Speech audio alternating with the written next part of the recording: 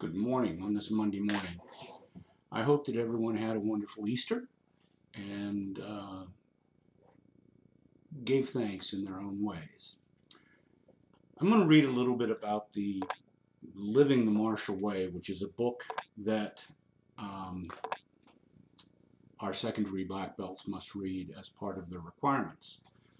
Out of that, there is warrior fitness that we'll be talking about. And what we'll be talking about today is something called power. Everybody gets into the martial arts wanting to be super fast and have all kinds of power, but that doesn't happen at the very beginning.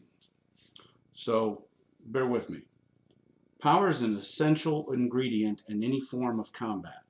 This is most evident, of course, in hard styles that rely on forceful movements, but it is also important in soft styles as well, despite what some people claim.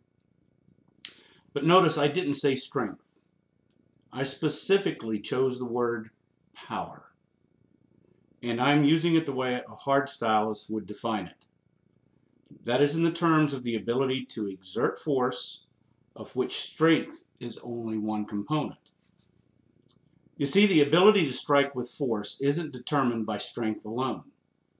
It actually depends on how much mass you have and how quickly you can accelerate that mass into a target. A lot of that is in our backhand punch with the twist of the hips.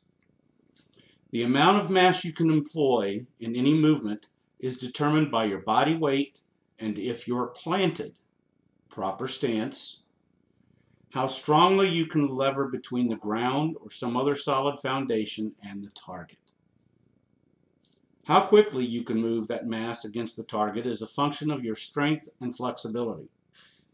If all this sounds confusing, which it may do, just remember, the amount of power you can generate is determined by your size, strength, and your speed. Of course, there isn't too much you can do about your size, so you'll want to follow a conditioning program that will develop your strength and speed. Students, it's very important, especially in this method of us having to learn right now virtually, that you practice and practice and practice. Failure to do so will find you lagging behind when we're able to return to the Daoshang. Please don't put yourself in that position. In addition, I sent out an email. If you do not have a login to our website, you need to contact me immediately. There are techniques and forms posted on the website all the way through Green Belt as I make this video. Hopefully, by the end of next week, they'll all be up through first degree black belt. Students, bear with us. We appreciate your loyalty, which is another topic I will be talking about. Thank you. Have a wonderful week. We'll see you in class.